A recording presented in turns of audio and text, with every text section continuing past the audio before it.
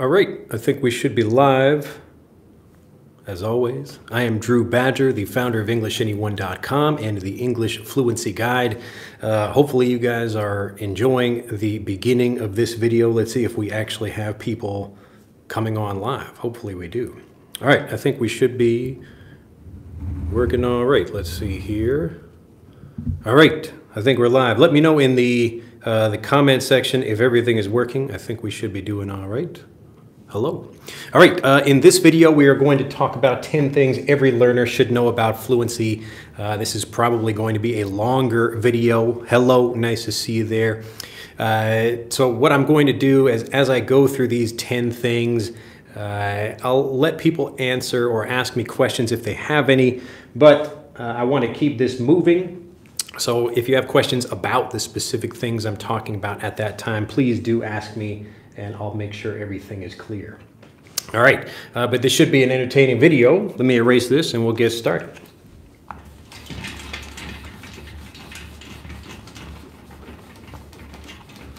Now this video will be for primarily people who know a lot of English already, but they still struggle to speak. It's also for teachers. So again, I am Drew Badger, the English Fluency Guide, and I've been teaching English now for over 20 years, and so I thought I would share a lot of the things that I've learned over this time as I've improved in my teaching and helped a lot of people and also learned a lot from students. So we're going to cover these 10 things right now, and I wanted to start off just with something fun. This is probably the most entertaining thing that I explain to people, and that is that you can actually become a more fluent speaker without learning more words or grammar. So number one, make sure I have enough space for this up here. Let me put number one up here. So number one is you can get more fluent and actually very quickly without learning more words or grammar.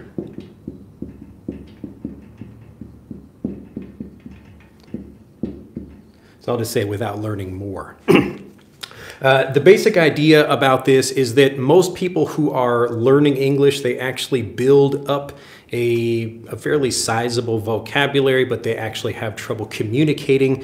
And so the problem is not learning more. So most people do not need to know more vocabulary. They don't need to know more grammar or even improve their pronunciation, things like that. Those are all helpful. But if you already know a lot, yet you still can't speak, the problem is not learning more. So let me show you what you should be doing instead. I don't want to cover this in detail in this video. Again, I want to talk about 10 important things. But I do cover these elsewhere, and I think this will be helpful for people just with a quick overview. So this is what I call an English fluency profile. See if I got, make sure, let's see. So 1, 2, 3, 4, 5, 6, 7 over here. I'm just going to connect these two like that. So what happens when people are learning languages, fluency is actually a collection of different skills and habits. So I'm not going to talk again about each one of these things individually. You can go to my channel and learn more about an English fluency profile, but this is different for each learner and it's different for natives as well. But the basic idea is that you start out at the beginning with basically no improvement or no skills in any of these things. These are like listening or your vocabulary, your confidence, your ability to speak without hesitation. All of these things are each your own or their own unique skills. So what this means is that you can actually know a lot of vocabulary. Let's say your vocabulary is up to here, like you know 500 or 2,000 words. But if your confidence is down here, then the confidence is actually what's limiting your ability to speak. All right. So what people often do is they're trying to learn more vocabulary, but their confidence stays the same. So it doesn't matter if you learn more words. Okay, I really want to make this clear. If you know a lot of words, but your confidence is weak, what should you do? Should you learn more words, or should you try to improve your confidence? Which of those is going to be easier? Which is going to give you faster improvement? Obviously, the answer is improving your confidence. It's much easier to do that. Simple psychological ideas, even just changing the way you think about things, Again, I don't want to talk specifically about all these in this video because it would get ridiculously long. I could talk all day about these things. But again, the point is, if you have, let's say your listening is okay, but maybe your pronunciation is really bad. In that case, again, trying to improve your listening, you could try to learn more, but really your pronunciation is the thing that's limiting you. So you can become fluent many times faster simply by improving your weakest skill, whatever that is. All right, everybody get this idea? Hopefully, let me see here, making sure chat is still working properly. All right. I think everybody's working here. But this, again, is the basic idea. So instead of doing what people normally do, which is just trying to learn more vocabulary, focus on your weakest skill. Now, if your weakest skill is vocabulary, then focus on that. But most people don't really have that problem. So people watching my videos, they're probably actually quite knowledgeable. They know a lot of vocabulary, but maybe they struggle with grammar or pronunciation or whatever that is. But if you focus on the weakest skill, that's going to get you fluent faster. All right. So it will get you fluent faster and without you needing to learn more words or grammar. Isn't that cool? So this is what we focus on. This is in the Native Fluency Blueprint. That is the focus of that program, about helping you improve all of these things, whatever they are. So whatever it is for you, again, each learner has their own profile. So some people are good with vocabulary but bad with listening. Other people are bad with listening, but they're good with confidence. So some people maybe have a lot of confidence, but they just don't know very many words. So it depends on the person, and it's easy to solve each of these things, and that's what we do for that. If you have any questions about this, let me know. All right, I think this should be a pretty simple idea. Again, you can learn more about this just on our YouTube channel. Bob says, I've been learning new words in the past 2 months and end up getting no advance in fluency. Yeah.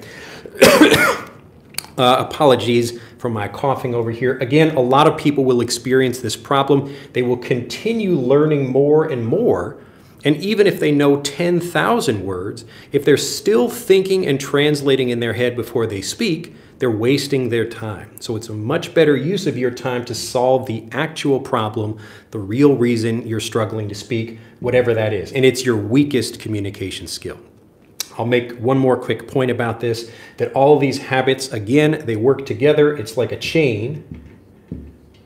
And a chain is only as strong as its weakest link.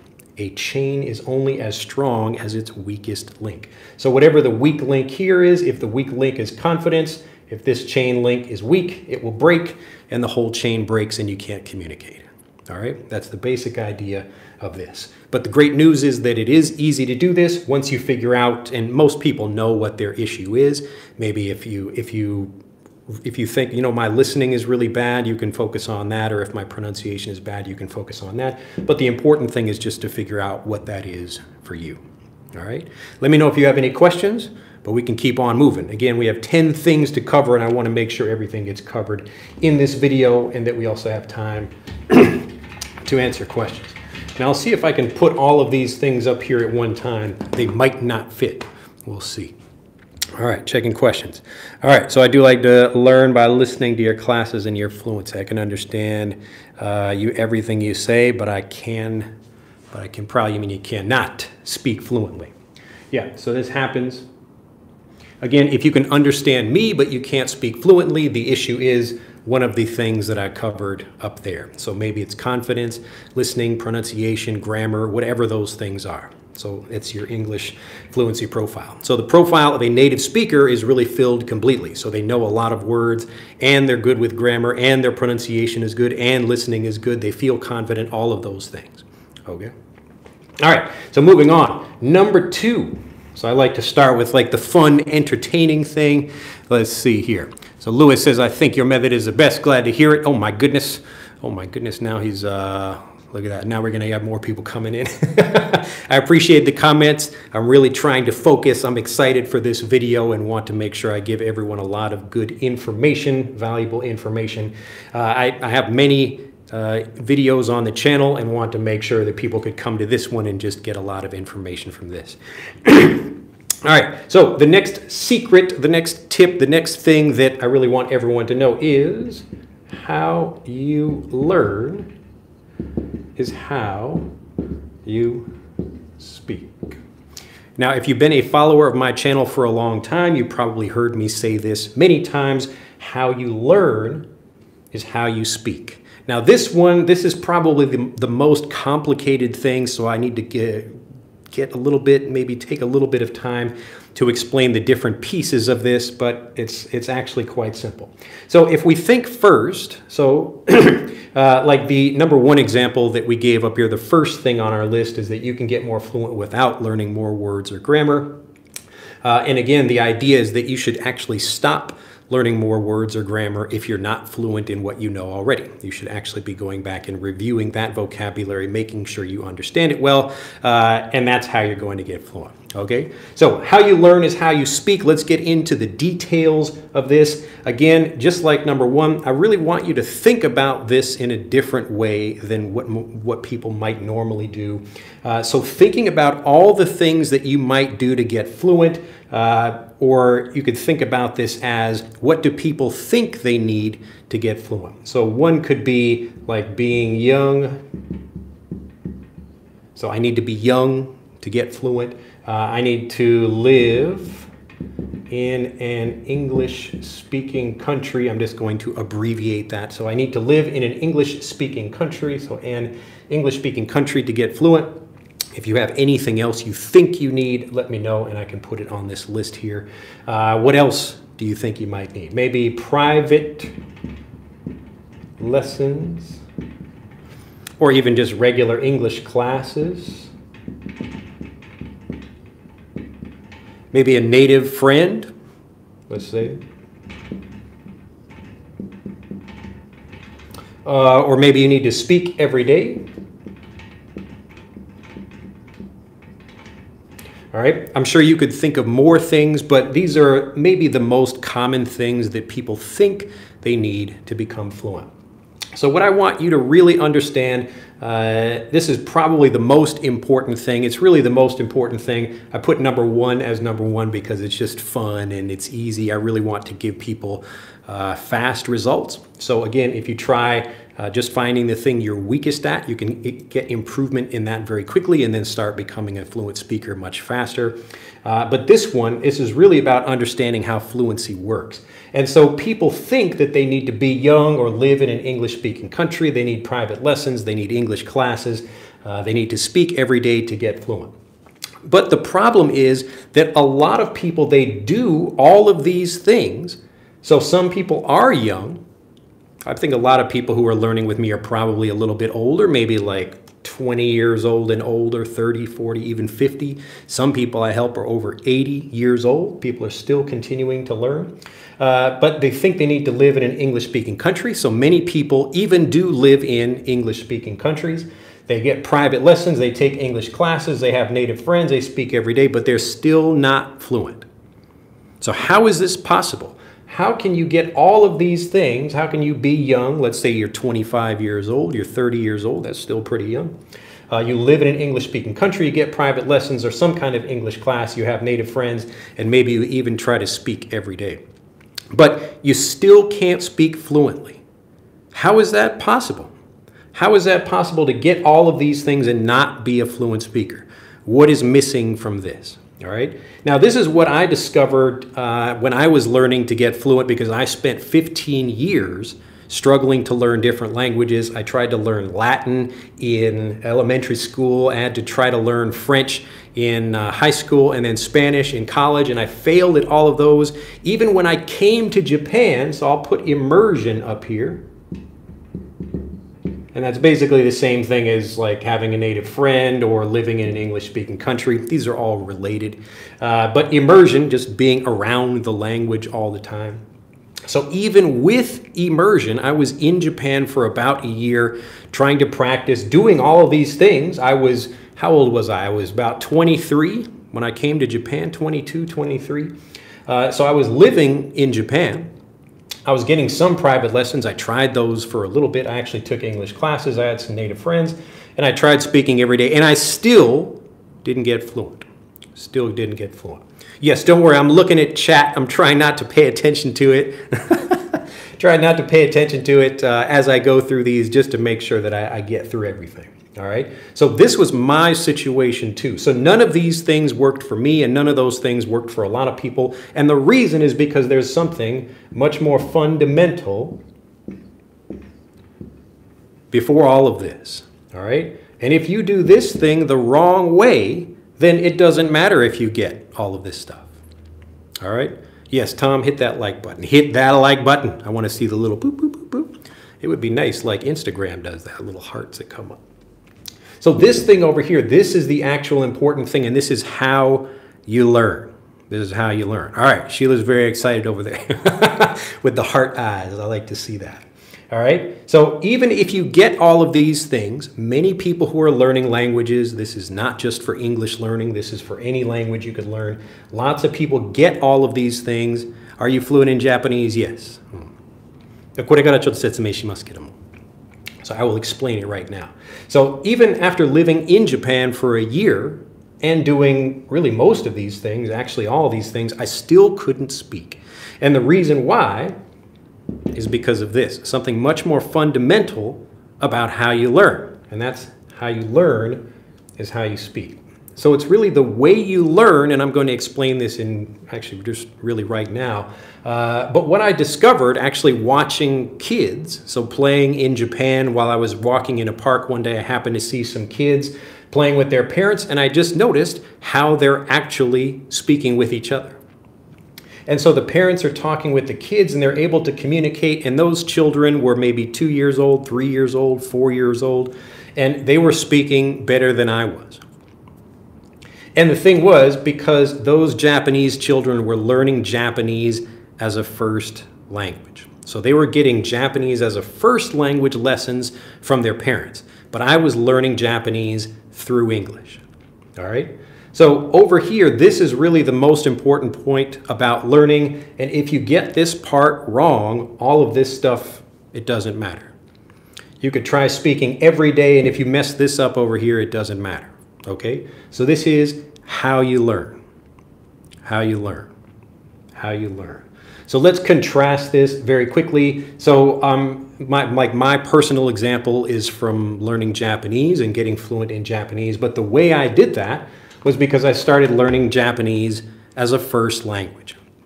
And so all these things over here, we're going to just use the English example because all of you guys are English learners over here. So English, what does it say? English as a first language lessons. So typically what people do in school is they're getting English as a second language lessons. And this means that you're learning the language through your native language. And remember that how you learn is how you speak. So if you translate when you learn, you will translate when you speak. If you think about grammar rules when you learn, you will think about grammar rules when you speak. If you have trouble with pronunciation when you learn, you will have trouble with your pronunciation when you speak. Okay? So for me, just again going back to the Japanese example, I'm looking at those Japanese kids and they're learning everything all in Japanese. They're getting all of their pronunciation, they're learning grammar without studying rules. They're actually understanding what their parents are saying because their parents are giving them very simple things. I'll explain exactly what they're doing, but really the most important point, I really want to get this clue or this really the most important thing about language learning is that it's this over here. And for you English learners, how you learn is how you speak. So if you're learning the wrong way, then it doesn't matter if you're young. You can be young and get regular traditional classes and it's not going to help you speak. All right? Yin Yang, I want you to call a whole bunch of people and tell them to watch the video. Just get on the phone and call everybody. Just say you got to watch this video. All right, so it's awesome if people like the video, comment and share it and subscribe, but I'm really here for the people that really understand that they actually want to become speakers of, fluent, confident English. So some people are they're really just trying to learn more vocabulary, which is fine, but for me, the smaller number of people who actually want to communicate fluently and confidently, that's who I'm looking for. So if you know those people, send them my way. All right. So remember, most people are learning through translations, and that's why they translate when they speak.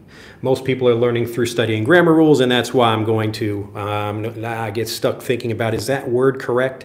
Am I going to say the right thing? Is my pronunciation going to be correct? I have lots of worries because of how I learn. Okay, so if you're learning a language, you should be learning that language as a first language. So you need, like in the English example, you need English as a first language lessons. Does that make sense to everybody? I'm going to explain exactly what that means, but hopefully I want people to recognize, like, the fluency is not over here, it's over here. So if you get this right, if you get English as a fluent language, or English as a fluent, yes, English as a first language, now I'm confusing myself. So if you learn English as a first language, then these things become much more powerful. So it's fine to speak if you want to, but speaking doesn't help if you don't actually understand the language like a native. So the goal of this is to actually help you understand well so you feel confident speaking. If you don't understand well, you will not feel confident. If you are thinking about grammar when you're learning, you will not feel confident about speaking. You will try to say something else or say something easier. You will not want to use certain grammar points or vocabulary or whatever because you just don't feel confident about using them. And that means you don't understand them like a native, all right? So let's talk about how this works. So again, number one, you can get fluent or become a more fluent, confident speaker without learning more words of language. Can I be your wife? Look, you could, all right, have like a wife. Let's say you put wife on here. So wife, like even me, so I am married. I'm sorry, I am spoken for. Oh my goodness. But yeah, you could put wife or husband or whatever, like boyfriend or girlfriend. A lot of people think they need that too. So that's a good thing over there. But it doesn't matter if they're giving you horrible lessons. So if you are married to someone or you have a boyfriend or girlfriend or whatever, then it doesn't matter if you're getting bad lessons. Okay, but nice to see lots of love in the chat. All right, so let's go on to talk about two. All right, so we got two here. We're going to do 3, 4, and 5 and talk about exactly what this means and how to do that thing. Okay, so what does it mean to get English as a first language lesson? So what are the things you actually need? But hopefully, does everybody get this? Everybody gets this idea? So all the things that people think they need, these are great. If you can get some private lessons, like that's not a bad thing, but if those private lessons are teaching you English as a second language, that's probably going to keep you stuck. So even if you get private lessons don't guarantee fluency. Okay? All right, here we go. So let's go on. So we'll keep those things in mind as we talk about the next ones. So the next 3 are the different pieces of learning like a native. All right, so we have 3, 4, and 5. So all 3 of these are English as a, I'm probably not going to fit this on here, but these are all English as a first language. So English as a first language lessons. So the 3 things that you need, people who have been following me for a while will probably know, like they probably heard me talk about these many, many times, but especially if you're new, these are very important. First, number 1 is you need real English. Now this should be a very obvious one. So real English meaning that if you have classroom lessons that are teaching you, the vocabulary is more, maybe it's clearer, and it's more simple, maybe the vocabulary is a little bit more slow, or it's not actually the same vocabulary that natives would use. So someone might say hello in an English class, but someone in the real world might say, how's it going? And if you're not prepared for that, then you're not going to be able to understand or communicate well in real life. So you can speak in a classroom, but it's going to be more difficult for you in real life. All right, so we need to learn real English. This means just learning the same things that natives are learning. So things in the classroom are fine, but you also need to be learning the real things that natives are using. So the real vocabulary, real slang, real phrases, all of the vocabulary, the speed, the different accents and pitches and all those different things. So howdy, same thing. So people say different things in real life, and you have to be prepared for that. All right, so real English, this should be the most basic thing to understand. Everyone probably has like a lot of, the same things in their own language while they're learning their native language. So how you learn in your classroom when you're growing up and you're learning the language, and then that's when you're maybe using something different with your friends outside of classroom, that kind of thing. All right. So real English. Second thing, we need understandable messages. Understandable messages. Now this is a bit ironic because I wrote this and it's not very understandable what I wrote, but understandable messages. This means when I'm teaching you something, you can understand it all in English. So it's making sure that you can understand. That's my job as the teacher, to make sure that you understand what I'm saying. It's not your job to figure the language out. It's my job to make everything clear and easy to understand. And that means showing you how things work all in English. So if I can do that, then I'm helping you learn, again, as a first language, the same way your parents taught you when you were young, the same way you learn new things now. Okay? So I'm giving you real English, but I'm not giving you traditional lessons where we're going to do some gap-filling exercises or something, or I'm going to have you learn a bunch of rules. I really want to help you understand things as a native. Let me see Bruno's got a question over here. Your teaching foundation based on Krassen's research about through comprehensible input makes total sense. Yes. So I discovered this same thing, and then I found Kraschen, and he confirmed what I had learned in the same way. Okay? So Dr. Krashen, and that's because we all learn languages the same way. So this video, the people I help are English learners, but you can apply all of these same principles to learning every language. Yes, so Mrs. David, in real life, people often mumble. That's true. So if I'm in this video and if I'm speaking like that, you can't understand what I'm saying. Am I going to be a good teacher? Am I being understandable? Not really, all right? But you need a combination of these things. Do you sew courses? Yes, if you're asking about courses, you can click on the link in the description to learn more about those. But this, I really want to just make this is, everybody should have this information. Everybody should know all this information. But then people who would like to learn with me more, they can feel free to do that, or they can try to do these things themselves. All right. So the third thing, let's see if anybody knows what this is. Everybody who's been following me for a while should know this. We talk about this all the time. I'll give people a moment to write something down there as I check comments over here. I do apologize if I'm skipping some comments. Again, I'm trying to be quick. We've already been going for about half an hour. Let's see. So hello, I'm always watching your, whoop, Dran's got it. Very good. All right, so I'm always watching your videos offline. It's my first time watching. So hi, teacher, understand 99%, but still can't speak. What should I do? Sorry to get you out of the subject of the vid. Well, actually, that is part of the subject of the vid. That's what we addressed in the first number 1 over here. So you can get more fluent without learning more by focusing on the, and this is really the fastest way to make progress. So if you want quick progress, focus on the thing that you are struggling with most. So don't try to learn more words. Focus on your confidence or your listening or your pronunciation or whatever, and that's how you get fluent. All right, so let's see who had that. So Dran says, naturally varied review. And I can't spell and write at the same time. N-A-T-U-R-A-L-L-Y, varied. All right, now this is really the most important piece of the puzzle out of these 3, so you can really learn real English anywhere. That's all over the place.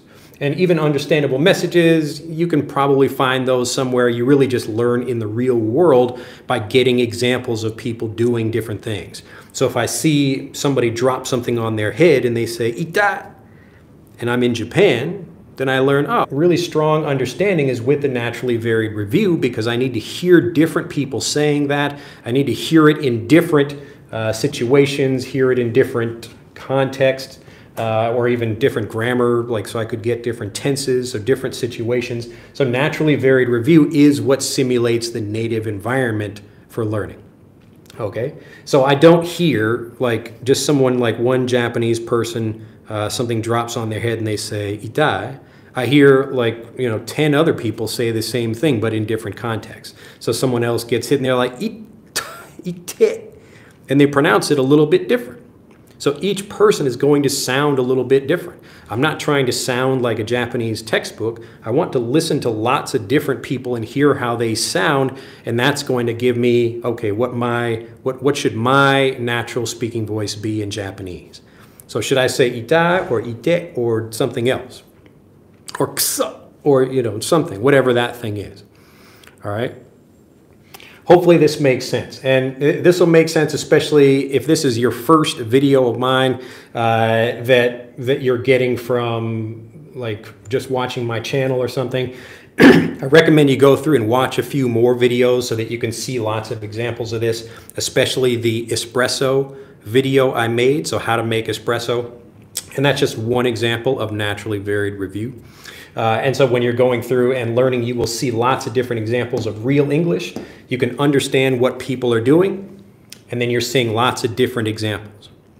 Now, a friend of mine, they were talking about, what was that? Maybe Duolingo. They made some change in their algorithm or something about like the learning platform recently, where they had people go back and review information, but a lot of people left the platform because they didn't want to review.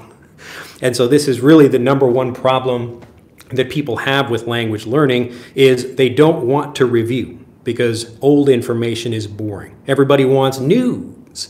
They want new information, all right? So the way to keep the review, to keep the information new while still getting the review is naturally varied review. You need to have varied review. Varied review. So I'm not a fan of Duolingo. I don't use it personally, and it's even having an app, it's like it's one piece of something that you should be learning, but you really should be learning everything as a first language, however you learn. All right. Hopefully this makes sense. So we talked so far about number 2, how you learn is how you speak. So if you learn through translations, you will think about translations when you speak. If you don't learn real English, then you won't be speaking real English. Okay, you won't understand what people are talking about. You won't get jokes. You won't understand references in, English movies, that kind of thing. And if you don't learn with understandable messages, that means you're just learning through grammar rules or studying vocabulary lists or definitions, that kind of thing, doing exercises, and that's, of course, not going to help you speak. So knowing information is different from being able to communicate fluently. And this is why lots of people can pass tests, so they can take an English test. Pardon me, there's always some kind of fire something over here. So you can pass an English test and still be a bad speaker, especially if that test is not testing your speaking ability. So when you're taking a written test, especially, you have time to think and maybe translate something in your head. But in a conversation, you need to communicate quickly. You need to respond automatically and actually think quickly and without having to get stuck by thinking about the wrong words or the wrong pronunciation or grammar or whatever that is. All right? That's why it's so important. This is the most important thing. So before you're thinking about learning in an English-speaking country or getting private lessons or any of that stuff, you have to be learning English as a first language. All right. Let's see. Yeah. Talking more about my purple shirt over there. All right, so I think everybody's getting this over here, 3, 4, and 5. All right, the next thing I want to talk a little bit about this here. So number 6 is that fluency is really a feeling you get when you understand something. So people will ask me, how much naturally varied review do you need? And it just depends on the word or phrase or grammar point. Some things you can understand them very easily, but maybe you should still get a few examples of review just to hear different people pronouncing the word or phrase differently or hearing something in a different context, something like that. And so again, the number 6 thing is fluency is a feeling. So when you know something really well, like you don't forget it, it really feels good, you understand something very well, it's a feeling you get when you know something, you really understand it. So I'm going to give you just a quick example of how this works, just to have you feel that same feeling over here. I'm going to have to erase this, though, just to make sure this is clear. Now, if some people, all right, some of you have been following me for a while will know this example, but it's probably my favorite example for helping people understand the feeling of understanding, because it's really the feeling that you're going for. All right, somebody, Ying Yang, how many words in English written different from pronunciation? I don't know the answer to that.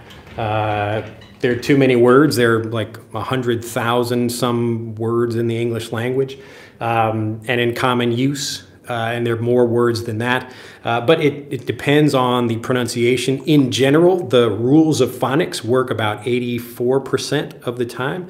And most of the vocabulary people using in their everyday life, then they can understand that quite easily if they know the rules of phonics. So this is what we teach in Frederick. So actually how to learn the phonetic rules of English, as well as the sight words that are common words that don't follow those rules. Okay?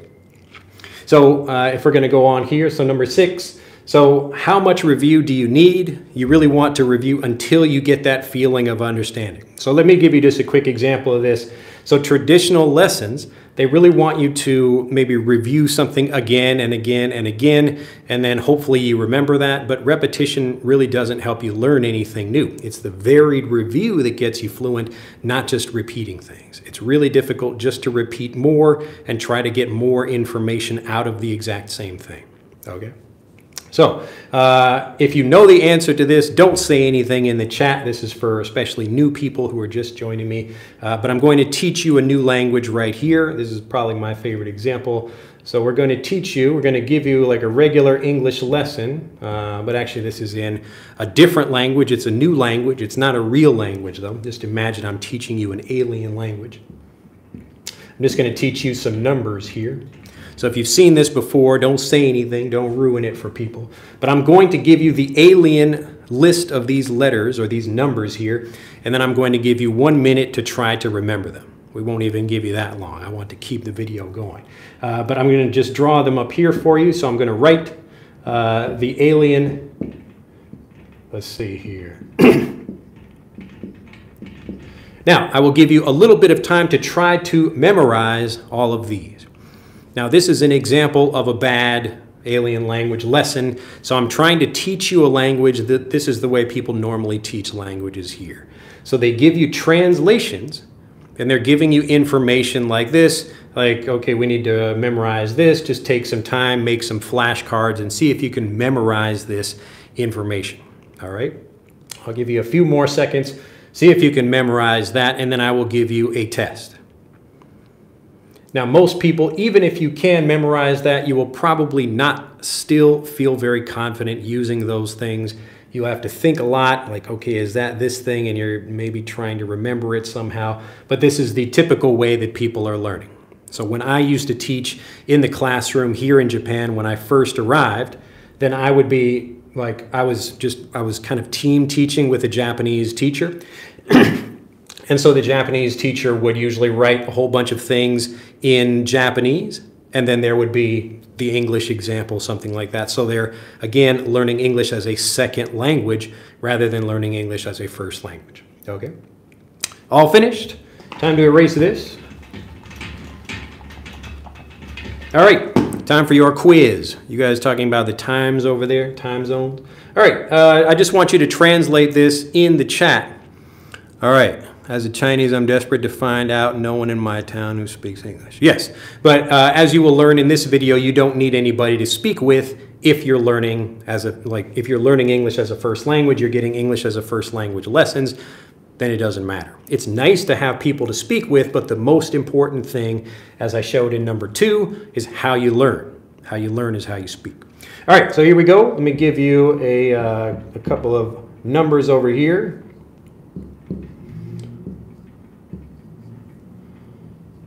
And we'll do, let's see.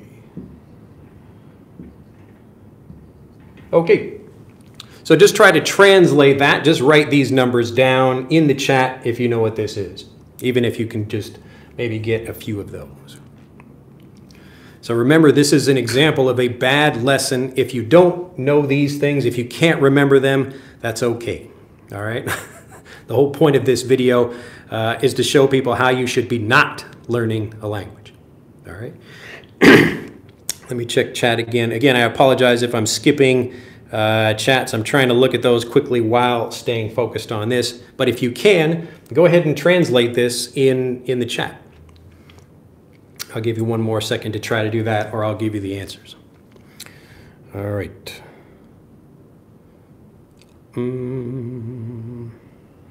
Let's see. Ms. David, hey Drew, can you please make a lesson on medical vocabulary if it goes along with your curriculum?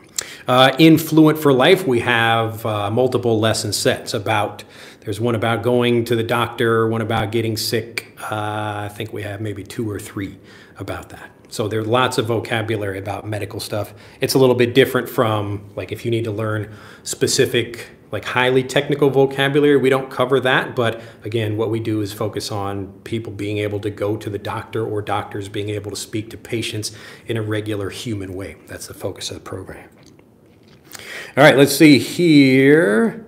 All right, I'm going to write down the answers, and you can check your answers over here. Let's see what we got here. Well, we got 7, 5, 2, this is 8, 7, 6, and it's again 7, let's see, 2, 9, 2, 3, 6. All right, let's see. So Dran, let's see, 7, 2, 9, 2, 3, 6. For the bottom one. Yeah, very good. So Dran has probably seen this example before, all right, but very good. Now, if you're good, some people are just good at memorizing information, and that's great, but most people are not, because this is not how we learn correct. You know, this is not how we learn languages, all right? So let me give you a better way of helping you understand these things. Remember, this is not, I'm not teaching you a real language. This is just an example of how people learn languages, or even how the brain learns. So I want to give you a feeling. It's a feeling you get when you understand something, and when you understand well, then you can use that information. Okay? Here we go. So I'll leave, well, actually, I'll just leave these up here. But let me give you this.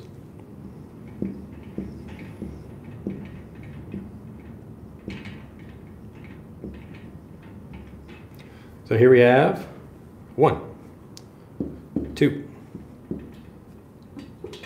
3, 4, 5, 6, 7, 8, 9. So 1, 2, 3, 4, 5, 6, 7, 8, 9. All right. So what I'm doing now, when you recognize this, as soon as you understand, it's a feeling you get of I call this the aha moment. So when you notice something like, oh, look at that, now I got it. So that feeling, as you're reviewing information, you should review something enough times until you get that feeling where now you really understand it. Because when you really understand it, then you can start using it without thinking or hesitating or worrying. It's because you really feel confident that you'll use something correctly. Okay? So this is a simple example, and again, a lot of people, if we just take it and use this, they might struggle with this. But the point is really to have people seeing the difference between learning something as a typical student versus actually making a connection with information. Now, this is using a mnemonic, so I don't really want to teach people to use mnemonics in this way for language learning. But the point is that I'm trying to get you to understand that feeling that comes when you understand something. When you recognize something and like, now I got it. It's that feeling you get when you solve a puzzle. That's the feeling that comes with fluency. Okay? Hopefully that makes sense. See if anyone had any questions about this versus that. Give a quick explanation. I know the meaning of these words, but I use them interchangeably, which makes me less confident. Please help, says the Devil King. Well, this video is not really about specific grammar points. Like, we do things like that in Fluent for Life, but in general, it's just what's around you is this, and what's a little bit further away from you is that.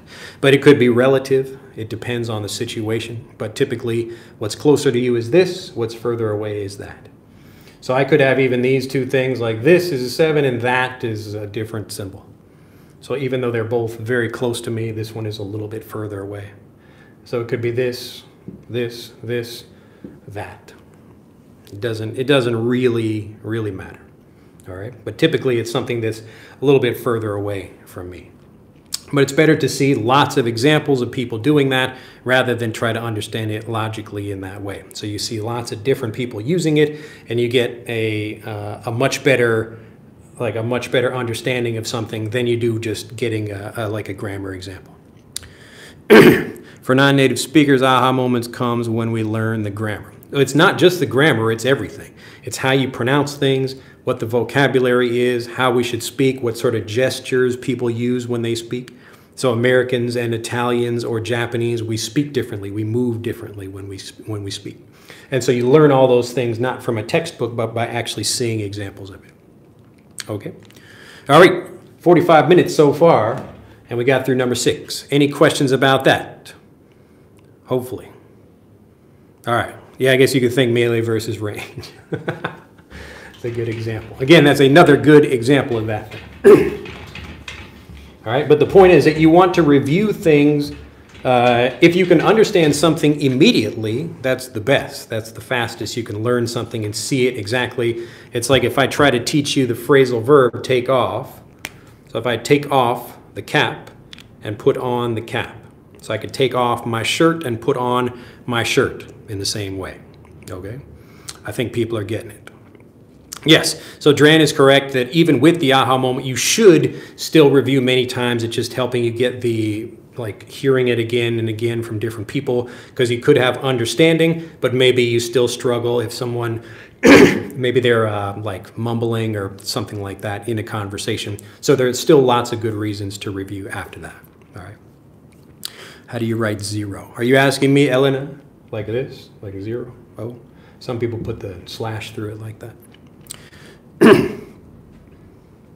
Yeah, everybody's getting it. Okay, moving on to number 7. So really the core of how you should be learning, that's getting real English, making sure you get understandable messages, and making sure you get naturally varied review. If you do all of those 3 things, and you must do all 3 of them, then you will get fluent. Even if you don't live in an English-speaking country, even if you're not married to an English speaker, or you don't have a girlfriend or boyfriend or whatever, all of those other things, it's not examples, or it's not necessary to have all those things. It's nice. Like you could have a wife who speaks, or a husband or whatever. My wife doesn't really teach me much Japanese, not directly. So I have to learn, like I watch what she says to our kids.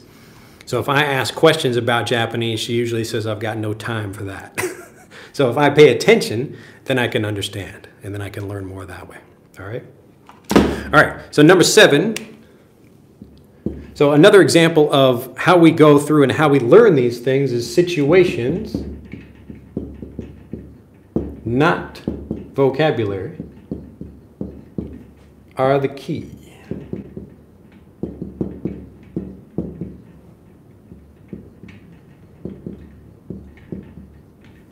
So situations, not vocabulary, are the key to understanding. You know, usually when people are learning English as a second language, they begin with a word in their native language, whatever that is, and then we try to translate something into English. So this is going to be a translation over here. We have some word like, let's say Chinese. So we have a Chinese word over here, and then we've got an English word over here, and then we try to repeat those things again and again. All right, that's typically how people learn languages. So again, this is the English as a second language way of learning. But what I'm telling you to do is English as a first language. So I'll put ESL up here and EFL over here. And so this is where we begin with a situation, and then we watch what people say.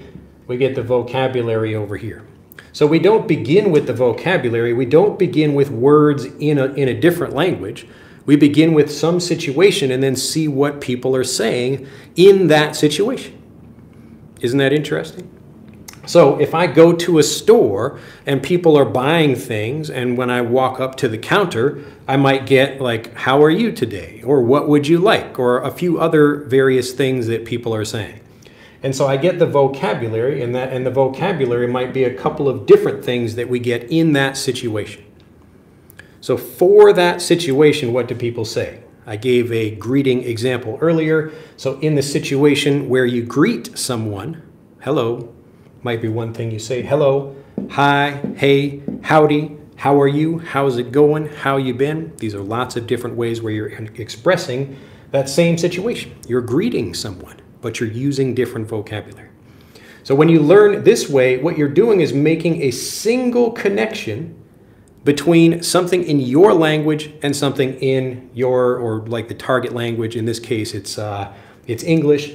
So if you forget this word, you lose that connection, and that's where you struggle to speak because you forgot the word that you're supposed to say for that situation. But when you learn English as a first language, you get first language lessons. This is where you're actually getting a situation and you're learning lots of different ways of expressing that. So that it's not like a single thing between these. It's actually like you're connected to all this different vocabulary. So maybe you forget one thing in a situation, but you think of something else very quickly because you've learned it the native way. All right? So hopefully this makes sense about the difference between trying to learn something as a non-native speaker and trying to learn it as a native speaker. So you don't need to be a native speaker to do this. You just need to learn the native way. You need to get English as a first language lessons. And again, if you're just trying to learn by yourself, you can see this everywhere. Just pay attention to what people say in different situations. What do they say when they're surprised? What do they say when they're happy? What do they say when they're angry? All these different things. Okay? So, situations are the key. I'm trying to get you to think more like a native speaker so you learn that way, and that's how you start speaking. Because if you think about your language first, you're going to hurt yourself. You need to think about the situation and really try to think like a native speaker. And that's how you start speaking fluently. All right, let's go back and check chat and make sure everybody is getting this over here. Eunice says, how to understand a language using the method just showed, I mean the alien language numbers. So in the alien language example, it was partly a lesson about how typical language learning works, where it's giving you a translation. So we're giving you the numbers, like the Arabic numbers, and then we're giving you the alien language numbers over here and just helping you translate those, and then you just have to remember them. So there's no real connection there. You don't really understand it. It's hard to remember. It's just a very complicated and painful process. But when you get the traditional lessons, you're actually, as like a native speaker would get them, you have a situation. Like, look, there's a bird in my hand. There's a bird in my hand. Do I speak Arabic? No, I do not. So there's a bird in my hand, and then if I'm seeing like lots of birds in different places, then I learn the word bird that way. Okay? So the situation is, it could be like a thing, like this. It could be a physical object, like, what is this thing? So this is an eraser. Eraser. Is this an eraser? No, this is a magnet. But look at that. There's magnets on here too. Magnet, magnet, magnet. And so when people are learning, if you don't know the word magnet and you hear that, and I show you a bunch of different examples of these, like magnet, magnet, magnet, then you learn that because you're connecting it with the situation. The physical object is the situation.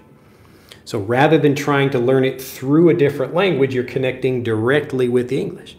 And how you learn is how you speak. So if you connect directly with the language, then you're able to speak directly. You don't have to think and translate things in your head before you speak. Okay? Yes, there's no bird in my hand, but you can imagine that. But I can just say hand or something, marker or whatever. I can give you an example of that. All right. Make sure everybody is on the same page here. Dran says, I get what Drew is trying to say about fluency. However, I don't have time to practice, or most of the time I get lazy. Yes. So a lot of people, like, trying to do this by yourself is a pain.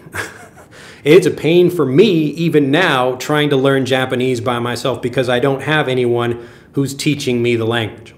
I'm teaching myself. Okay?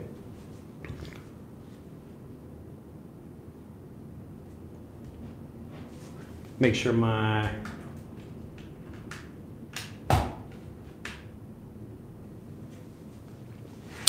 battery is going long. All right. So hopefully this makes sense. the point here is that we have, like, look, an eraser with some magnets on it. And then we can understand, look at that. Here's another example of that thing, but it's a little bit different. This is naturally varied review. If I just hold up the same object and I say magnet, magnet, magnet, magnet, you don't really know what I'm talking about. I'm not teaching you anything by repeating myself, but you're learning, you're actually building understanding when I show you something different. Look at that. This is a magnet and this is a magnet. Look at those things. What do? They let you stick onto certain things. That's what a magnet does. And so you learn that as you see these different examples. All right? So this is, again, like the situation is magnet, and there are lots of different kinds of magnets. But because you're learning like a native, it's much easier to remember that way. All right? All right, let's move on. I think we got everybody. We'll check chat one more time, see if I got, let's see here. Isn't that alien language example you gave a numbers, use the translations, you had English numbers next to the alien number? Yes. So again, the translation example is showing you how not to learn a language.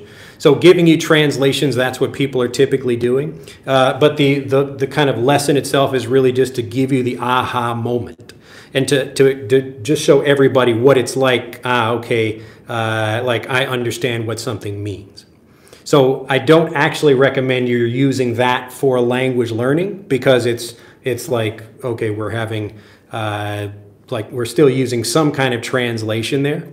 But the point is you're making a connection in your mind and that connection allows you to understand something. It gives you the aha moment, all right? So you should, like, I can give you the same thing by, like, if I teach you just some new vocabulary, like in an alien language or even in English, and I help you understand that like a native speaker, so you're able to understand it all in English, you get that same aha moment from that. And that's what you should be looking for. So the reason it's difficult to do this by yourself is because it's hard to find the right vocabulary. It's hard to get naturally varied review. It's hard to learn and understand things without someone teaching you. It's really hard to do. And I know because it was hard for me getting fluent in Japanese. So if I have somebody like teaching me lessons or something, then yeah, it's much easier and I can be lazy. That's what I wanted to do. That's why I created Fluent for Life, so I could help other people be lazy. So I know it's much easier if you have everything just already. I tell you exactly what to learn. Here's how to learn it. Here's how to remember it. Here's the order you should do it in. It's all done for you. So it's much easier than trying to do all that hard work yourself. So yes, I know, like, it's hard to do. It's possible. It's possible to teach yourself like a native. It's just harder to do. Okay. Let's see. All right, Ellen says, what about if even in a situation we don't understand a phrase, what can we do? Well, you just ask the person if you don't understand something, like, what does that mean? It's okay to ask, ask people what something means. All right, let's see. I have experienced that the languages that are closer to your mother tongue are easy to learn, like my native languages. Yeah, so again, that's one way to make a language easier. Like if I'm learning Spanish, so if I say like Univision in English, but it's like Univision in Spanish or whatever, like it's basically the same word, I'm just pronouncing it a little bit differently. But my point is it doesn't matter. So I should logically be able to do the same thing in Japanese or Chinese if I'm learning as a first language. So yes, it's easier because there are some things that you already know the vocabulary. You just have to learn maybe a little something different. But logically, it's not like from the beginning one language is more difficult than another language. So young kids, they get fluent at the same rate across countries. So it's not like in China, people don't start speaking until they're 10 years old. Like little Chinese kids are speaking Chinese. Little English-speaking kids are speaking English, There might, I don't know if there's like some slight variation, but seeing little kids in different countries all speaking, it doesn't really make much of a difference. All right. Let's see here. And again, I'm trying to go through these quickly over here. What do I think, says Gansham, about Indian English language? 80% of people follow the British English. Well, if that's what they use, then, it doesn't matter to me. that's what they use. All right, A-I-U-E-O says, you are a good speaker. That's a nice name. Are you Japanese? I watch a lot of lesson videos on YouTube, but I feel like almost all of them are reading something on a prompter. Only you sound so natural. Well, as I'm just speaking to you right now. Now, some people prefer that kind of lesson where it's like me reading something, and I do have some of those videos on the channel where I'm trying to be very specific, but I think it's really important for people to hear how I normally speak.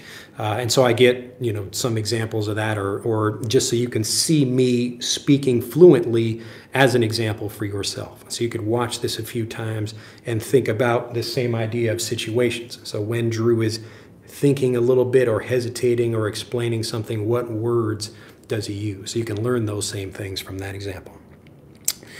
In the same way we can learn collocations and words that come together. Yeah, same thing.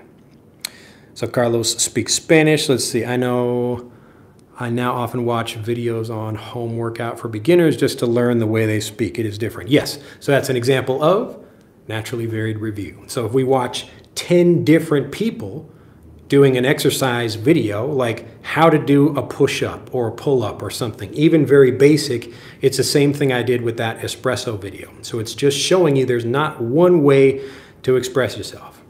All right, Sheila's very excited over there. Hello again, with lots of hearts over there. All right, Abdel Motaleb, let's see. I think the aha moment comes when we feel the word deplorable the same as you feel the word love or F word or non-native speakers. Is that what you mean? No, it just means you understand something. It's the feeling you get when you solve a puzzle, when you're trying to figure something out. So your brain is giving you information. I'll give you another example of this because it's important for people to understand this. So if I give you, if I'm teaching you a word in an alien language, let's see how many examples you need to understand something. So this is a word in an alien language. This is not a real word. This is not English or Japanese or French or whatever. I'm just going to put something in here. Let's see.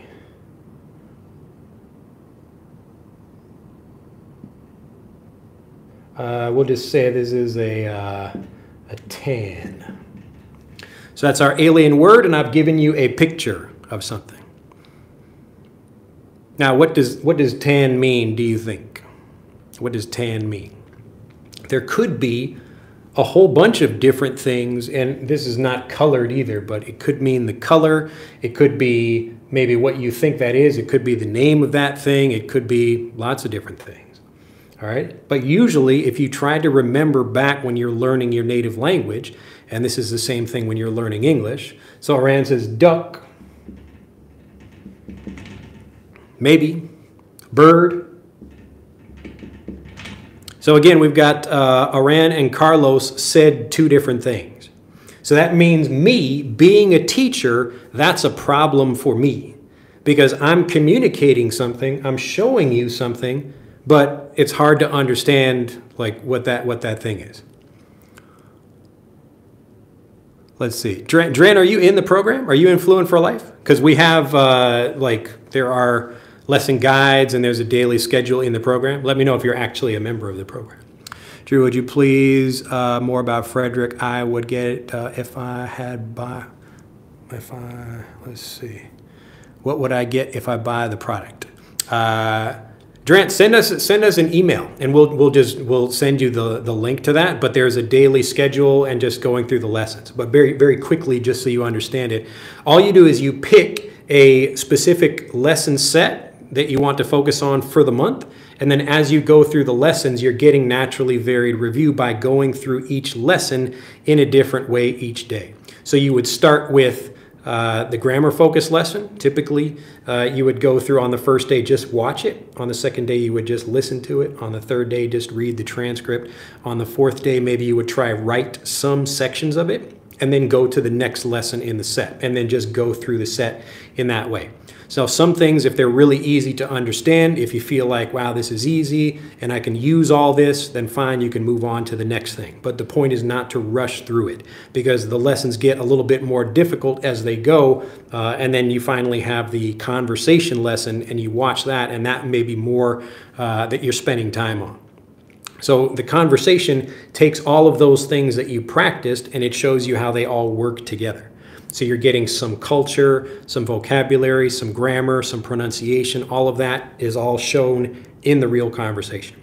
So another thing you can do to test yourself, if you like, is watch the conversation first. So pick a lesson set, whichever one you like. There are 100 of them to choose from, and you can learn with whatever you're interested in. We have so much content because we want people to choose what they're interested in.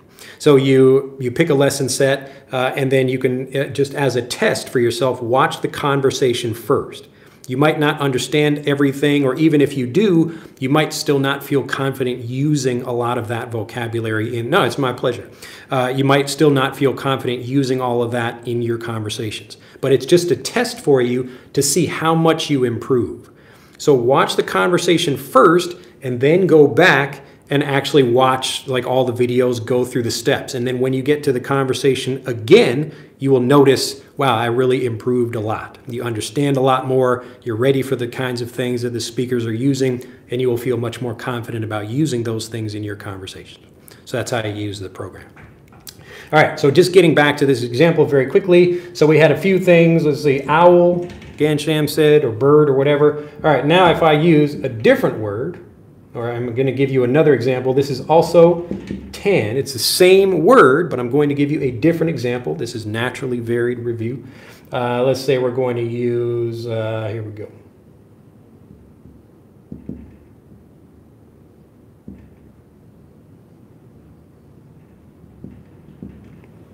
So this is tan, and this is tan also. Now what do you think tan means? What is my target word, do you think? I'll give you another one.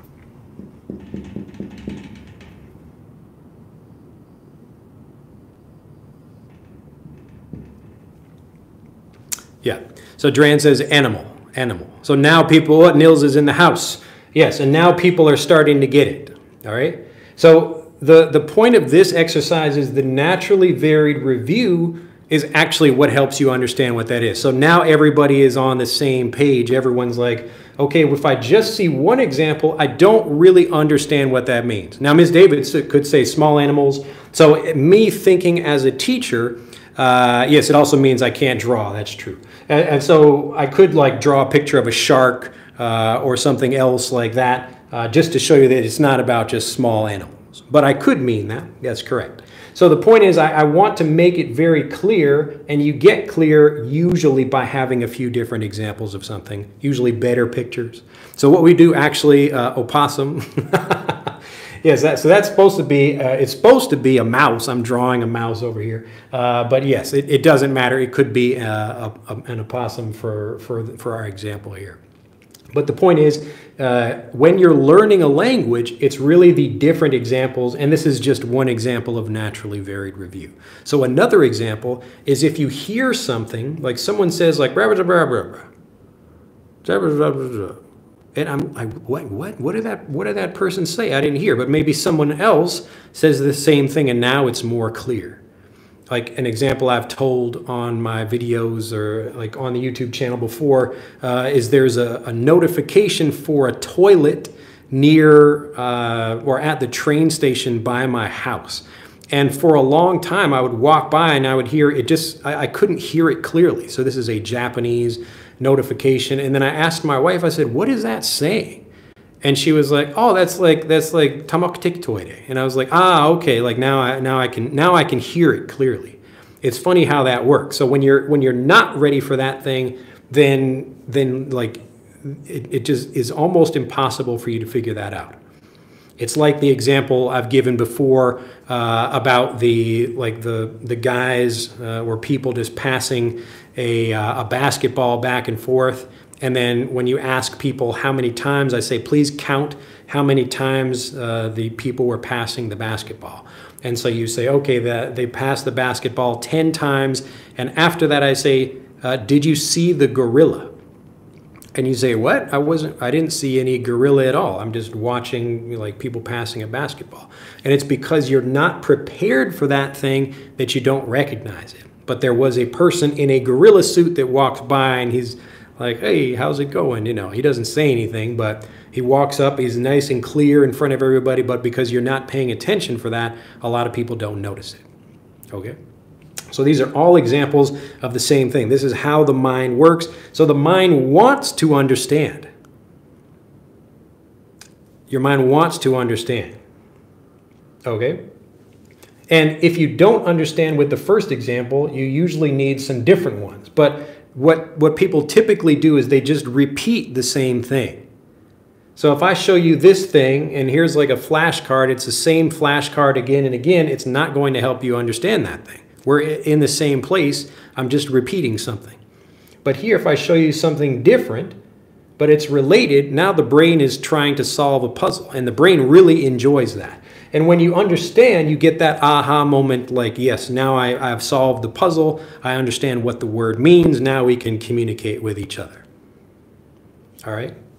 Now, I don't know why, like, there are sometimes movies about, like, teaching aliens about, you know, trying to teach them our language or whatever. It'd be, like, very simple to do it this way. All right? Now, hopefully this makes sense. All right? So, the point is, when you're getting naturally varied review, it's helping you understand things like a native, not like a student. Because we really want you to understand, like, what does this mean? What does this mean? What does this mean? It's all the same thing. It probably means animal. And when you use it correctly, then you feel great. Like, yes, I understood that, and I used it correctly and fluently. That's how you get fluent. So you become fluent in individual words and phrases like this. Now, just I think someone asked me about Frederick. So Frederick works the same way. We're teaching you vocabulary and pronunciation, but you're also learning vocabulary, and you have different examples of the vocabulary for all the words. Some of them are pictures, some of them are animations, but you learn the vocabulary that same way. So if you want to download Frederick and teach yourself the same thing, you can actually give the app to a small child or even someone who doesn't know any English at all, and they would be able to teach themselves English with the app. That's how it works. So it's the world's first system that actually gives you English as a first language lessons. All right. It's focused on reading and pronunciation, but anybody in the world can use it, and lots of people do. All right. So let's get done with this here. Let's see. So psychotic teacher says, as a native speaker, I can't understand half the things Denzel Washington says in a movie. Yes. So, you know, you have to be used to. You have to be used to that. You have to be prepared for that. And some people, maybe they can't hear what he's saying because they're just not prepared for that. And it happens. And also, like, I could not understand maybe some, like, people in the southern part of the United States because they speak differently than I do, even though we're both native speakers of the language. All right. So pronunciation is going to be a little bit different. All right. Hopefully this makes sense. So I'm probably not going to get better at drawing pictures on here, but I think everybody is getting it. All right. So we got through 7. We got 8, 9, 10 left to go. Already 72 minutes into this video. Oh my goodness, I knew it was going to be a long one. This last 3 should be pretty quick though. So all the kind of deeper stuff we have covered already. Really the most important thing to remember is that how you learn is how you speak. It's not who you're married to or where you live or what private lessons you take. It's just how you learn. It's really that simple. And that means that you can do that, really you can do that anywhere. All right, so let's talk about number 8. Very quickly. So the next important thing you should learn over here, memory. Really the key to memorizing things, and I've already shown you a few examples of this, is categories. So when we think about, like, translating from one thing into another, so if I'm using let's say I'm just using Japanese as an example. So I've got a Japanese word and I translate that into English. When I'm trying to think in English and speak in English, I'm going to have trouble because there's already a word there in my native language for what I'm learning or what I want to say. So I will think first about the word in my native language, and then I will translate, and then I will speak. That's typically what people are doing. And some people can do this very quickly, but you shouldn't have to do this at all if you're learning as a first language. All right? So if you want to remember things, and I just want to cover this very quickly because I have a whole program about how to remember any English word. And even on YouTube, you can find that if you look for the video, how to learn, or it's like learn 10,000 English words or something like that. I forget the title of the video, but watch that video and it explains this in more detail. But the basic idea is that the mind works through thinking about creating categories. So let's say as like a business example, a company would create a computer. So let's say this is company A. So whenever you think about buying a computer, you would probably buy that computer from company A because company A created the idea of a computer. So company A wants you to know, like, this is a computer, this is what it does, you should buy that computer from us. So if you want to sell computers, if you just try to sell like the same kind of computer, it's going to be more difficult for you because most people know already about company A. So the smart thing to do is to create something different, like a desktop computer. And so now company B creates a desktop computer. It's a new category of thing. And it becomes much more easy for your brain to understand and to recognize that information because it's new. It's a new category. And the amazing thing is that like your brain can have really an infinite number of these different categories. You could have lots of different kinds of computers. You could have a tablet computer, or a nano computer, or lots of different kinds of computers. But the point is, if you create a new category of that thing, it becomes much easier to remember. And that's why the companies that are doing this, they want to create a new category of thing, and that makes it memorable for the people buying that stuff. So companies are doing this. I call this the billion-dollar memory secret because lots of companies are doing this. And if you want to remember words much more quickly or much more easily, to recall them easily, this is what we're doing. We're creating categories for those things. Okay, hopefully that makes sense. Now again, I don't want to spend a lot of time going through each one of these because I've created videos about them. You can learn more about these. This is also in Fluent for Life, but for people who are just interested in that, you can click on the, just look in videos on our channel about that, and hopefully that makes sense for people. Let's see. Gansham says, the naturally varied review will naturally elevate fluency. That's a good way to put it. All right, so that's about memory. Number 9, another quick win thing for people now that you understand the foundation of learning. How you learn is how you speak. So number 9, if you would like to do one thing to improve, just learn phrasal verbs.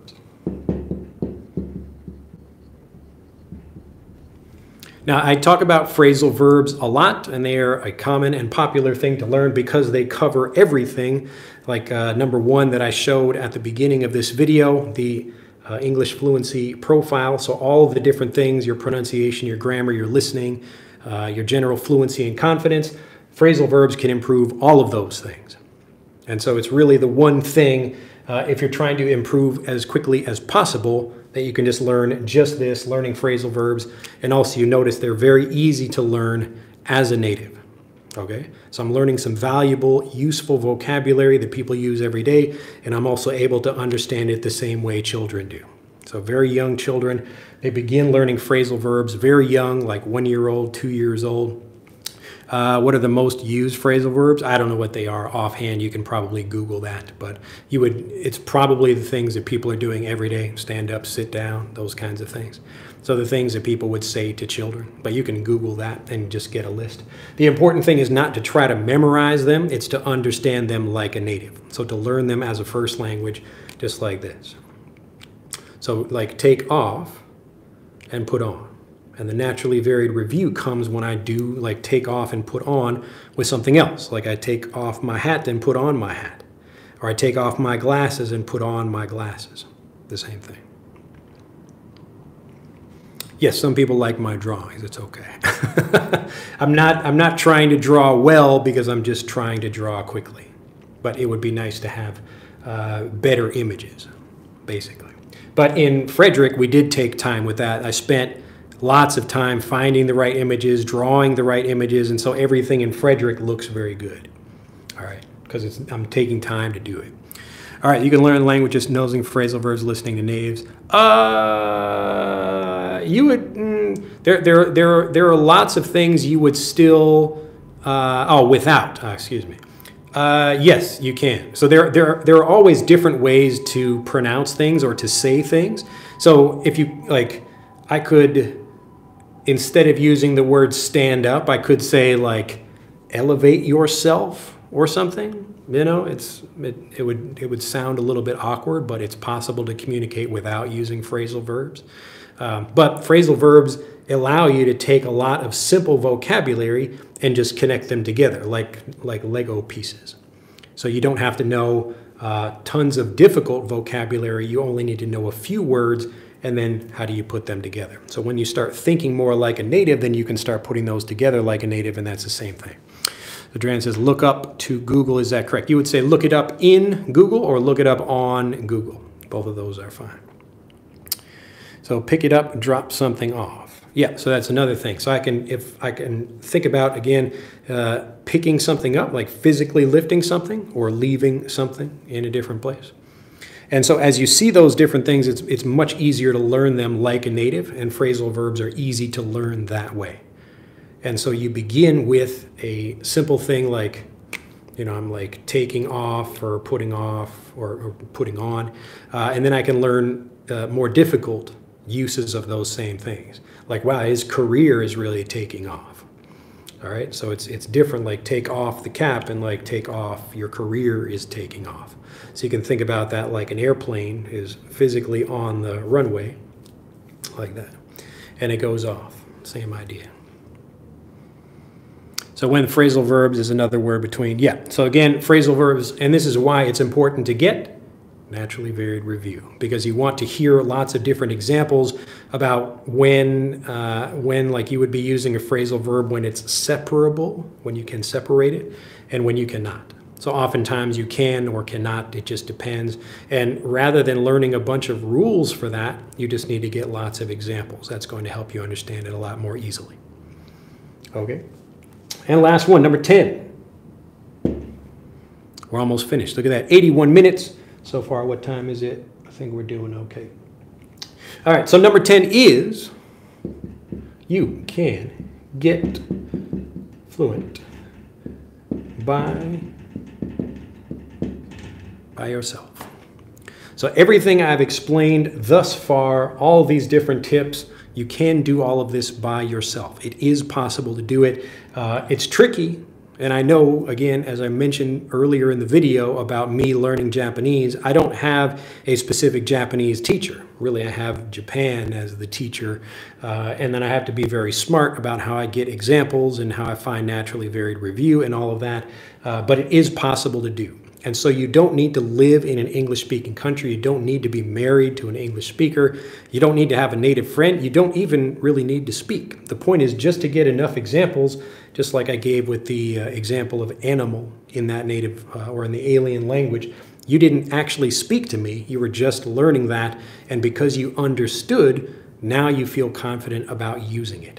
All right, so the actual speaking that comes, like speaking practice and all of that stuff is fine if you want to do it, but the most important part is making sure you understand what you're saying. If you're just repeating things and you don't really feel confident about what you're learning, you're just wasting your time. All right, so please don't do that. Please learn English as a first language. Get English as a first language lessons if you want to become fluent.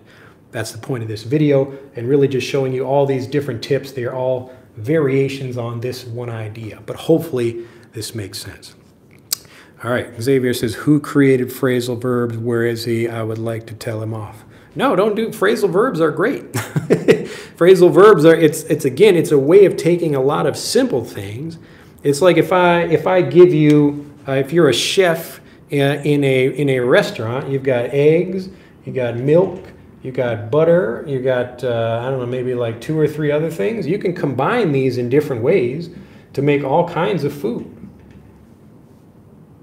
Okay? So if I do like eggs and milk, maybe I can make an omelet or something. Or if I do eggs and, I don't know, eggs and sugar, I can make something else. All right? Is there always a word equal to a phrasal verb? Sometimes. Sometimes not. But most people, they will either just have a single word equivalent or they will just have to explain it. And so the phrasal verb is typically easier for people to understand. But the point is, phrasal verbs are like this. It's like in, on, at, with, or whatever. And I can combine these in different ways. So usually a verb and a preposition, and I'm combining them like to go on, or to stand up, or to fall over, or to come with, or whatever, different things like that. It's just me taking simple vocabulary that I can combine in different ways, rather than trying to learn a whole bunch of difficult vocabulary. So really, I promise you, phrasal verbs are easy. It just depends on how you learn them. So actually, Dran, if you've not gone through that program already, Visual Guide to Phrasal Verbs is also in Fluent for Life. What are your go-to phrasal verbs? Well, it depends on the situation. So if I'm using, it also depends on who I'm speaking with. I don't really use a lot of phrasal verbs in these videos because I want to make sure people understand what I'm talking about. There will be some phrasal verbs, some basic ones, but there may be higher level phrasal verbs that I don't use that are a bit more difficult to understand. But it depends on the situation. All right, native English speakers sense the meaning of the English words. Yes, and so the whole point of this, learning as an English speaker, so learning English like in the same way a native would, that gives you that sense, what Krashen calls the sense of correctness. So you feel that, again, it's a feeling you get like, that feels correct, or that feels incorrect.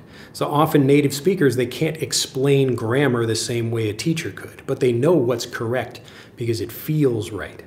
And so that's what I'm trying to give you when I give you English as a first language lessons. So the point is to help you feel, I get it, I understand. You get that aha moment. All right, 86 minutes so far. Oh my goodness, it's 11:30. Hopefully everyone is doing all right over there. I think I got everybody. If you still have a question about anything I've covered so far, let me know. But again, it is possible to do all these things by yourself, but remember, the most important thing is to learn it as a native. So to get English as a first language lessons rather than ESL or English as a second language lessons. This is how you actually become a fluent speaker. You become a confident speaker when you understand the language, not by repeating it or doing flashcards or exercises or any of those other things. The point is to understand something really well, and that's when you can talk about it. It's just like anything else in your everyday life. Maybe you, I don't know, maybe you learn about, some hobby you're interested in, and as you know more about it, you can speak more about it. When you just start, then you don't really know much about it. You can't do it well. You can't explain it well. But as you know it more, as you understand it better, you can communicate about it well. All right. If there are no more questions, though, let's see. Ms. David said, we can understand your drawing. It's the most important thing. I think it's easier for you to get your point across. Some artists aren't that clear in their art. Yes, I suppose that's true. Yes, I understand. My writing also is not very clear, but I try to read what I write, so make sure people can understand me over there. So Yusuf says, you would say, I am an intermediate, or I guess I am intermediate. Yeah, I guess you could say that. I'm intermediate. I can reach a good level in just 5 months. How can I practice all of that alone? Well, again, number one, you need to be learning real English. So whatever those examples are, so whatever the particular thing you're interested in, whatever that topic is. So try not to think about the English language and think about what you're interested in, like fixing motorcycles or, I don't know, making stuffed animals or whatever. Whatever the topic is, it could be something you're interested in for your job or some video game or whatever. But get lots of content from native speakers about that stuff. And then if you're trying to learn it by yourself, then you need to figure out what the words mean. You need to look them up and try to understand. That's, again, why it's more difficult to do this by yourself. So I do all the hard work for you in Fluent for Life. So the people who are in Fluent for Life, they get all that done for them. All the information is already organized. All the teaching is already done. All you have to do is like sit back and get fluent. But it is possible to do it by yourself. That's the same way I got fluent. It just takes more time. So if you watch, search my channel for the espresso video, how to make espresso, and that's one example of this. So you could watch a bunch of different videos on YouTube about the same topic, and that would be a great way to teach yourself in English the same way a native is learning.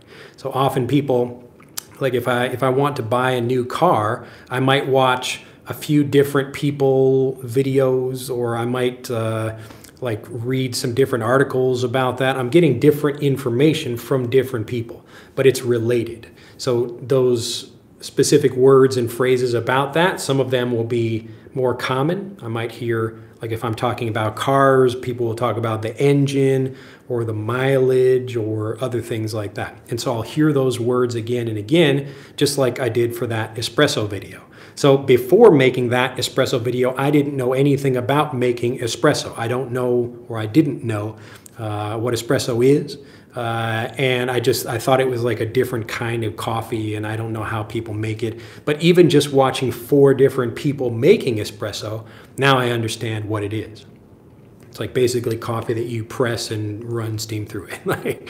And so when you're learning that, you learn the vocabulary, and I learned a lot of vocabulary that I didn't know, even as a native speaker. So I know the word espresso, or like cup of espresso or whatever, but I didn't know anything about that. But after I watched those, I really did understand a lot more. So it's the same idea. So again, this is possible for the people who would like help, who really just want to get fluent as fast as possible. You can click on the link in the description below this video, and that will take you to information about Fluent for Life. Let's see. I always watch the native speaker does and not use the hard vocabulary as far as observations sometimes they will use. Yeah, and so remember, there are lots of different ways you can express yourself. So even if a native speaker says this, you could still say something different. Neil says, thank you for the lesson, Drew. It's my pleasure. Carlos, I'm 43 years old. Can I improve my English? Yes. So I am 42, and this month I will be 43. And I'm still learning new Japanese all the time, and I'm getting fluent in new vocabulary and grammar and other things like that because of how I learn.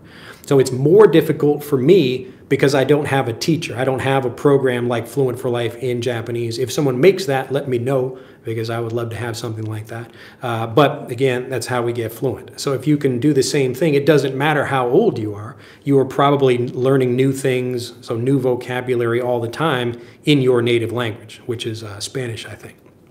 So if you are learning new things in your native language, you can easily learn new things in English too. Let's see.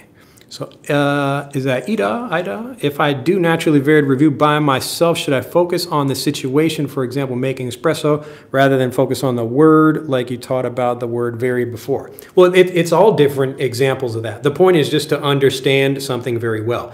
So there are different kinds of naturally varied review. One of them is hearing the same word or the same phrase or grammar spoken by different people. So your mom says hello, your dad says hello, your brother says hello, your teacher says hello. Those are all different examples of that same thing.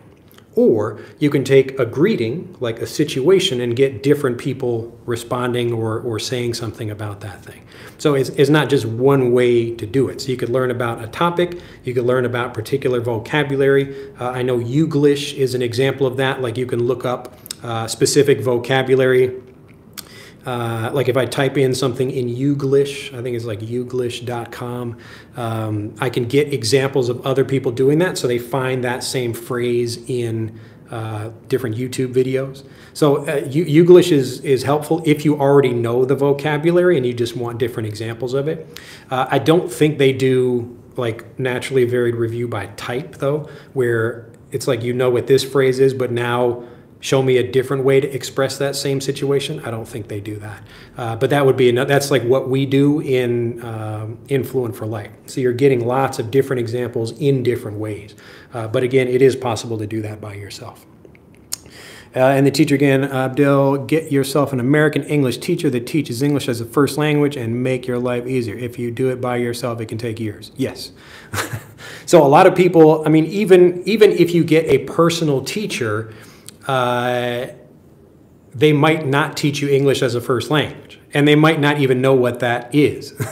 So if I just like regular English teachers, I got an email from a guy a couple days ago who was thinking, he was like, why don't people teach English as a first language? And I guess he's looking on YouTube to see if anybody has done that, and he found me and was just like, wow, like all this, like it's, you've been doing all this stuff for years and this is what I've been thinking about, but very few people are actually learning that way or teaching that way. And the reason is because it's just not necessary to do. So most people, especially in young grades in elementary school or whatever, when they're learning their native language, or when they're learning English as like an elementary school student or junior high school student, they don't actually have a speaking test. So they only need to know, I have to memorize some vocabulary and then write it down on a test. So it doesn't really matter when, for the purposes of them being able to speak, it's just not necessary. But for a lot of people, they don't think it's possible to do that. So if I say, hey, you can learn the language the same way a native does, people they're like, no, that's not possible to do, and they don't listen. So it's taken me many years to just like, how do I explain this to people that it's possible to do? And so I just started calling it English as a first language, because that's like, people are open to that idea. If I say learn like a native, then people don't believe it, even though it's basically the same thing. It's actually a little bit faster to learn English as a first language because you're getting structured lessons rather than just like actually how natives learn, which is not very structured. So you can get fluent faster than a native if you learn English as a first language. Drew, can you teach how to focus? How to focus on what? Well, focus just comes from like being interested in something, and you have to have like a greater interest in something than your like laziness. So we all have a natural level of laziness, but like if you're interested in doing something, you're like, wow, I need to be more interested than lazy about doing something, and then I can focus on whatever. So even me, for teaching, it's taking me, I don't know, many years. I've been teaching for 20 years and I'm still trying to explain this idea to people. So like me being able to focus on that, it's just like, because it's a really interesting problem for me to try to solve, like a puzzle, like how do we get people to understand this idea of learning English as a first language? And more people are starting to understand it, but you have to be able to focus and maintain that. Carl, Drew, what kind of situation, when to use, come across versus run into? I would like Google those, and you will see different situations and see what happens. So usually like come across is like I'm just kind of walking and I see something, I notice it. But run into, like I'll let you learn it like a native rather than me try to explain it right now. But just look up different examples of that and you will see like who are using those and when are they using it, why are they using it. You will start to understand. Xavier, is there a list of the most common phrasal verbs used every day by native speakers? I don't know if such a list exists. I bet probably there are lists like that, but if you try to memorize those and you can't use it like a native, you're wasting your time. So it's better to learn a few things and just start understanding it like a native. That's what we do in the visual guide to phrasal verbs. Nils asked, when exactly is your birthday? It is September 21st. So that's like a week from today. Where can I find a partner for practicing my speaking, says Jose. As I explained in this video, a speaking practice partner is not necessary. It's nice if you want one, but a majority of your time should be spent understanding the language like a native. And then you don't worry about trying to find speaking partners because you just start speaking with people. Why is spelling contest so popular in American schools? It's probably because spelling is tricky. So anything that's difficult, we create a contest around it, kind of. Got it, Drew, appreciate it. All right. Dan does do meditation. Yes, I think it's more difficult, like meditation becomes a difficult thing for people who can't focus already. It's more like find something that really captures your interest. and then you don't need effort to sit and try to focus on something. All right, Sandra says, thank you very much. All right, it looks like that is the end of the video. Thank you very much. Glad everybody enjoyed this. I recommend you go back and watch this again. Drew, can you explain? Get a hold of. Get a hold of yourself, Dran. Get a hold of, like this. I'm getting a hold of. Remember, go back and watch the visual guide to phrasal verbs in your account, Dran. So you will see something like to get a hold of, and then you understand it physically, and then you can think of like get a hold of something like to understand it or to comprehend. You understand the more figurative uses of that thing. But go watch that series of videos if you have not watched them already. And anyone else who would like to join and start learning, well, mine is September 17th. Look at that. Well, happy birthday. Happy birthday to everyone. I'm sure there are probably many people, watching out there that has, there's only 12 months. So somebody else on here. Thank you and happy birthday in advance. It's my pleasure. All right. I do appreciate what you do. Thank you again, Dran, for enjoying the program. Let me know, just send us an email. Tell us more about when you joined. If you have any questions, let us know how your progress has been going. I'm glad to see you in these videos. And if you know other people, let them know about us. Do you like baseball? What's your favorite team? I used to play baseball. I don't really watch it anymore. I don't care. I like going to baseball games, but all right, let's make a birthday party.